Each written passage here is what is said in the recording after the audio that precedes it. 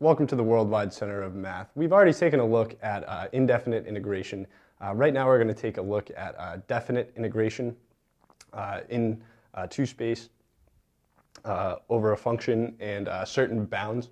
So basically what indefinite integration was we were finding the antiderivative of a function f and adding a constant c so that we would have a function that when we differentiated it, it would yield back our original function f. So definite integration is integration with bounds a and b here, as you can see on top of our integral symbol that we didn't have in the last video. So the integral of f of x dx from a to b is going to be the antiderivative f of x from a to b, which this symbol here just stands for f of b minus f of a. So what this yields is the area bound by the x-axis right here, the line x equals a, which would be this, the line x equals b, and f of x. So that's, say this is our function right here. We have the line x equals a, x equals b, and the x-axis. Typically in integration, the area above the x-axis is regarded as positive, and the area below the x-axis is going to be regarded as negative. And another interesting bit we have about integration is that the integral of f of x dx from a to b is going to be the opposite or negative the integral of f of x dx from b to a.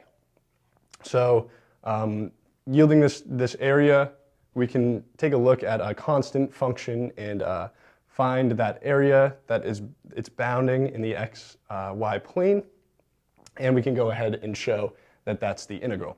So take the constant function 7, f of x equals 7. That's just a line at y equals 7.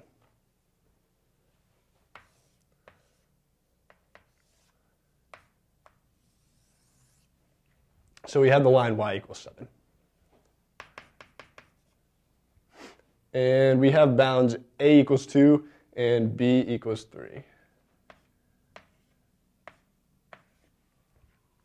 So this is going to section off this area here between the x-axis, the function, and the lines x equals a and x equals b. So this integral is going to give us this area here.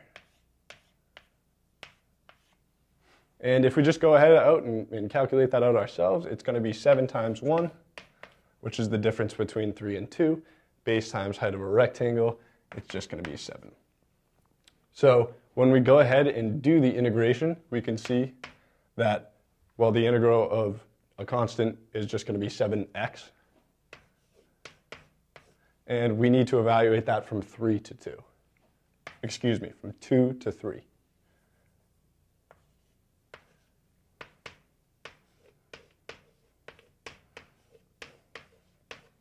That's just our new function with the upper bound plugged in and our new function with the lower bound plugged in.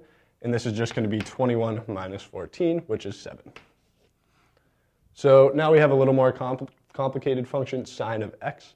I'll go ahead and draw out the graph of this so we can see the area that we're looking for.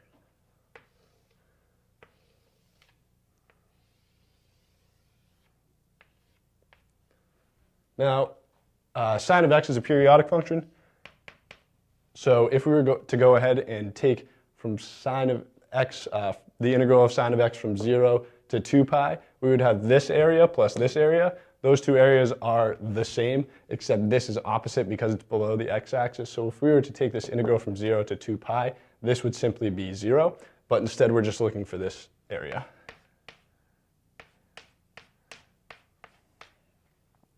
So we're going to go ahead and take the antiderivative of sine of x.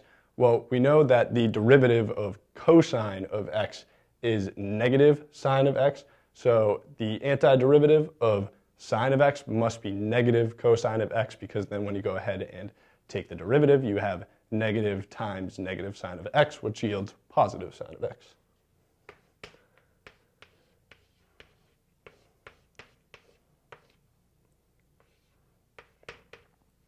And we're going to get negative cosine of x from 0 to pi, and we're just going to need to go ahead and plug those in.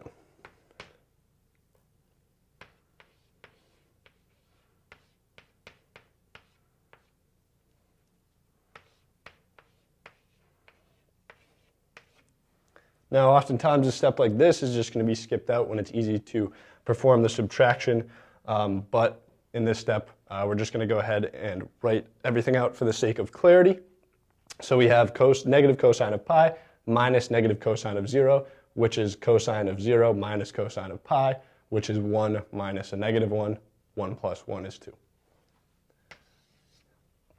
So you're kind of getting the picture. This area right here is 2, this is negative 2, and those two functions together, excuse me, not those two functions together.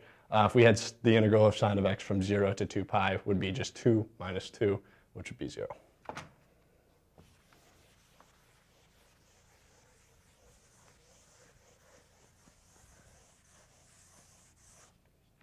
Now we're going to go ahead and take a look at just a couple more examples. Let's integrate x squared from 0 to 5.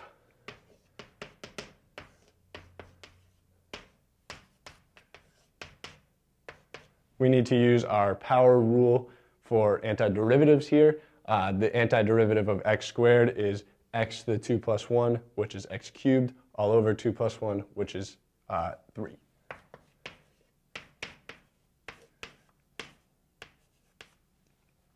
So we have 1/3 x cubed from 0 to 5. All we need to do here is just plug in the 5 because we know when we're subtracting f of 0, that's just going to be 0. So f of 5 is 5 cubed, 125 over 3.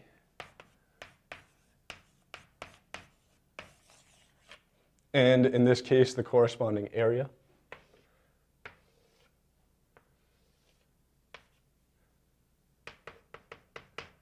If this is the graph of y equals x squared, here's 5. This is the corresponding area. So now we're going to go ahead and take a look at a function that we can't integrate immediately. It's very difficult to deal with. And you would need to take a look at our integral calculus book to understand the logic behind this integral, but we can certainly take a look at the graph of what this is and try and figure out what the proper answer is. So the graph of the absolute value of x is the graphs of y equals x in the positive x direction and y equals negative x in the negative x direction.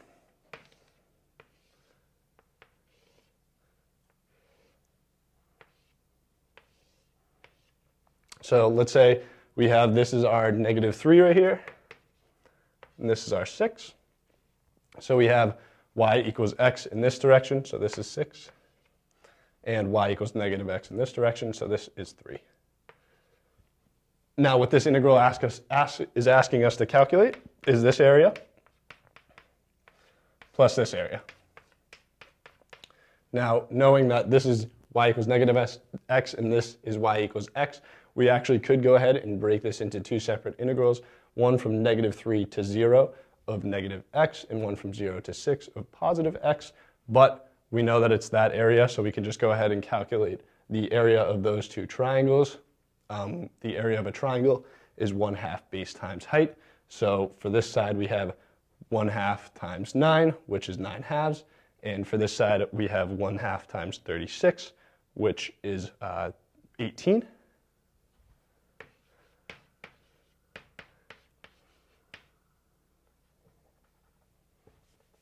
Or we can just leave it as 36 over 2 and perform the addition, 45 over 2.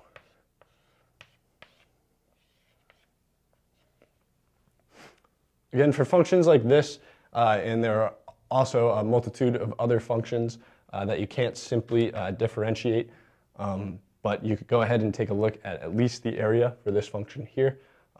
You will encounter other functions when taking an integral calculus course that are not easily integrable, but you can certainly take a look at the graph. Thank you for watching. For more math videos, please subscribe to our YouTube channel here, or for additional resources, including affordable digital textbooks, please visit centerofmath.org.